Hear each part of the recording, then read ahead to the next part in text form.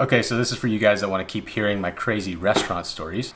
There's this one night I saw my chef run outside to our staff parking lot.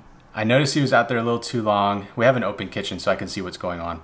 So I run out there and he finds that there's this dude tagging all of our cars in there. And our parking lot is enclosed by a fence, so the guy was basically trapped in there. My chef was running around on one side, I was running around on one side too, and the guy just came straight at me and he tried to climb the fence that I was facing. As he was climbing that fence, I pushed the fence, but I pushed it so hard that I actually broke the fence. So that was kind of my bad. Then there was that moment when that fence was open, the guy just tried to make a run for it. I just immediately grabbed the guy and just waited till the cops came over and gave him to the cops. And honestly, we told the guy, if you would just tag the walls, we wouldn't have done anything. But you're tagging another person's vehicle. Never touch a man's vehicle. If you guys like these restaurant stories, let me know down below in the comments. Hit that bell and subscribe, it always helps me out. See you in the next one.